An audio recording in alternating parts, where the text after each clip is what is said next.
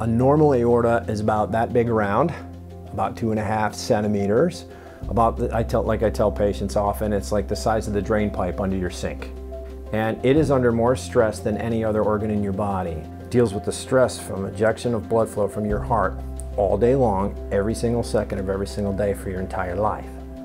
But in some people, that stress causes this slow degenerative process in the aorta that ultimately can lead to an aneurysm, which is when the aorta enlarges. And in some people, that kind of continuous beating that the aorta takes causes it to degenerate in such a way that it rips apart, what we call an aortic dissection.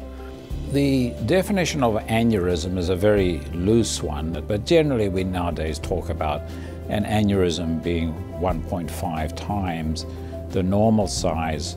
There's also a difference in why aneurysms occur in various areas. So in the aortic root, about half of those patients have what we call a connective tissue disorder.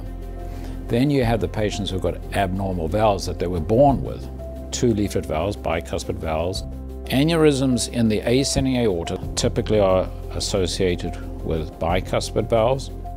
In the aortic arch, we do see isolated aneurysms, but less so. They're usually associated with smokers or people who've got poor health and they get an infection in the descending aorta. Those aneurysms are fairly similar. And then the abdominal aorta, that's typically in heavy smokers beyond the age of 60, 65, and particularly men. Usually there aren't symptoms to give you a warning. There's symptoms when things are really bad. So most of the times people are fortunate to have these found when we're looking for something else. The strongest tool that we use to help guide us in the decision making about when to operate is based on the imaging of the aorta. So we look at the size and then we go ahead and put a plan in place to track it and manage it as needed. If it's involving the upstream portion of the aorta, that is the root of the aorta, right where it originates from the heart, or the ascending aorta, or the arch of the aorta, all segments of the aorta in the front of the chest, it's typically approached through an incision in the front of the chest. And it's an open heart surgery kind of approach. For a straightforward aneurysm, we transect, so we cut it out and you splice in a new piece of tubing. I mean, that's essentially what we do. Now we use Dacron or polyester material, and it's a tube and it's got a coating on it so it doesn't leak, and we then sew it into position. It gets more complicated when there are blood vessels coming off the aneurysm, and you've got to then reimplant those blood vessels because you've got to continue to provide blood flow to the intestines or the brain and arms or the spinal cord.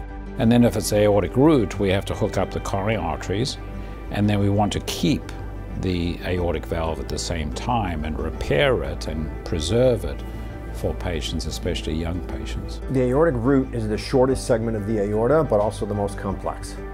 So it starts right within the ventricle of the heart. So when the heart beats, that aortic valve opens. When the heart fills, it closes, but it's suspended inside the walls of the aortic root.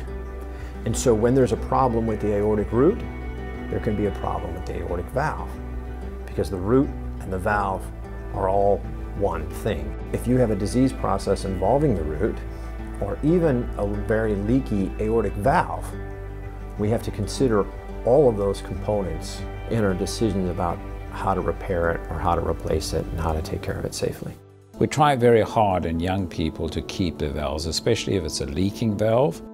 We have shown that we have really good results both for bicuspid valves and the 3-leaflet valves as far as repairing the valve and keeping them, including using the root procedure. The importance of that is if you've got good reliability of the operation, and we've shown that that is the case, then you can keep your own valve, and you don't have to be on Coumadin, the blood thinner, and you don't have to have a mechanical valve. And in our hands, it's turned out to be a very safe operation. For the aorta and the downstream aorta in the back of the chest, more often than not, we're able to address that with a least invasive approach, where we make a little puncture or maybe even a little incision in the groin, and we can repair that segment of the aorta with what we call an endovascular device, which means inside the vessel. We use what we call a stent graft. So that piece of hose has stents attached to it.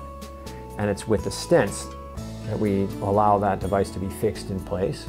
Why and how we choose one treatment over the other, again, depends on the location of the aneurysm, the extent of the aneurysm, and other features. Always at the top of our decision-making priorities is safety. Our experience is huge, and we've got surgeons that covers every area of complex cardiac surgery, and we have people who love doing particular operations, and our results are superb.